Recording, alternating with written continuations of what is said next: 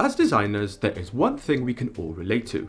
That one thing we all try and avoid. That one thing we all hate to experience that gets in the way and causes us much anxiety. That little menace, creative block. How do we overcome this and get rid of it? Over the years, I have noticed that this seems to be an extremely common question in the design community. Every webinar I watch to all the Q&As, this question seems to pop up a lot. In this video, I'll be answering a question from Simone, who asks, what do you do when you lose your creative flow? I've had days when I just stare at my screen, knowing I have work to do, but just don't know how to start, because I have this creative block. Now, it's not often I lose my creative flow, and I rarely experience creative block. And there's a good reason for this, which I'm going to get into in this video, and I'll also be discussing ways that may help you if you sometimes experience this. Now, my conclusion is that creative block is the consequence of one or a combination of four things. 1. Exhaustion. 2. Lack of insight and ideas. 3. Lack of inspiration. And 4. Need time to digest. Now, if you're watching this and experiencing creative block, then I imagine you probably suffer from one of these four. So in this video, I'm going to discuss what you can do if you suffer from one of these four challenges. 1. Exhaustion. So chances are, if you're having creative block, it could be because you're overworking yourself and you've hit a wall.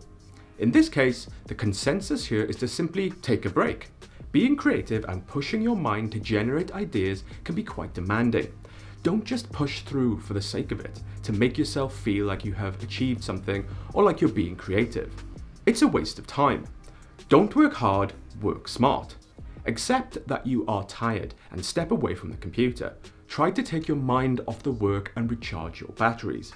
After a few hours or even a good night's sleep, you can return fully motivated and fresh. Now, if you're full of energy, raring to go, and you still suffer with creative block, this could be down to other reasons, which I think are more common, especially amongst new and young designers. And for me, this is where it gets more interesting. 2. Lack of insight and ideas. Now, don't mistake creative block for lack of creativity. Chances are you have all the potential, just not the direction. If you find yourself looking at a blank canvas, not knowing what to create or where to start, then this may be a consequence of just not having much of an idea or understanding the subject matter of what you may be working on. If you're trying to force an idea and can't think of one, then you may feel you are experiencing creative block. Creative block is simply the lack of ideas or knowing what to do. If you knew what to do, you would not have any block. So to overcome this is to take a step back and take more action to learn, research and discover, and as a result, ideas will sooner or later show themselves to you. Now, I'm an advocate that good design has meaning and should be based on good reasons and answers to complex questions put forward by a brief. As a designer, you are solving problems and you will want to produce the right answers to the questions. It's rare that ideas, especially profound ideas and fresh ideas, will just pop into your mind. As a designer, you want to avoid making arbitrary design and making things up as you go along. As I said earlier, I rarely experience creative block, and this is because I always put a lot of time and energy into research, development and planning before attempting to develop creative work and solutions on the computer.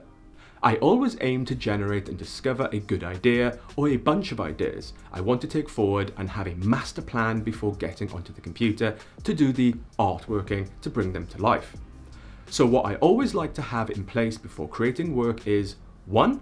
A good idea or a few ideas, 2. A master plan, and 3. A decisive direction. These three things guarantee that when I come to the computer, I already have in mind exactly what I need to tackle, so I rarely experience block. So if you're experiencing creative block due to the lack of ideas, then you can take steps to overcome this. 1. Accept that you are stuck and don't have an idea. 2. Take a step back from the creating part of the project. 3. Go back to the research and discovery phase. 4.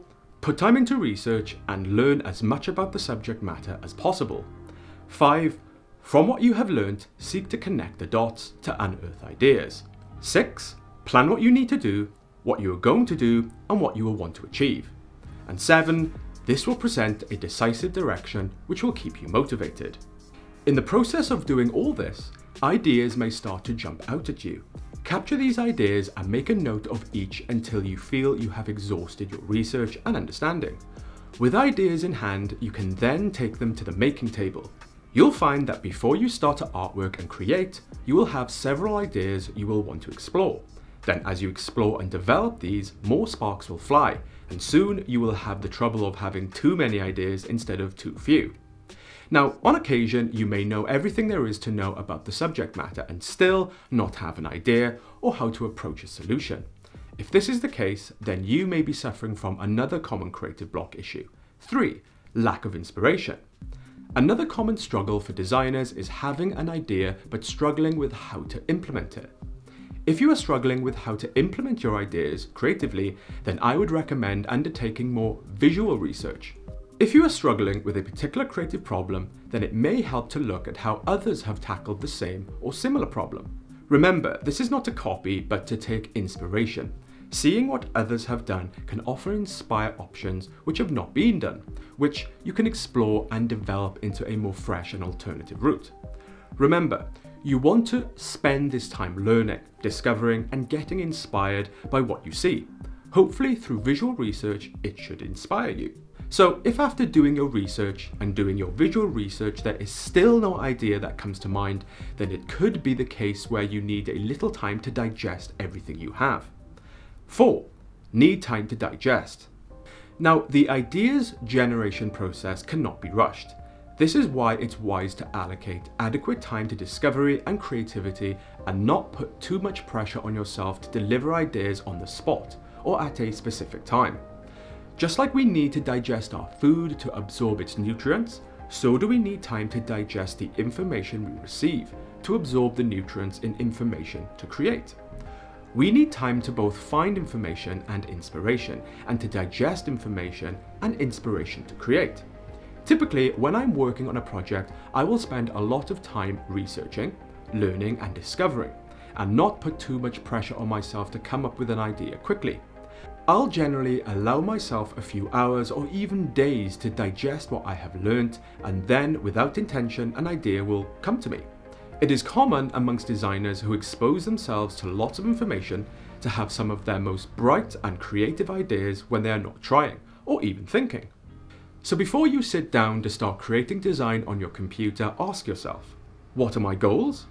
What's my master plan? And what are my ideas I want to develop? Make sure you have adequate answers to these questions. If you don't, then chances are you may run into creative block.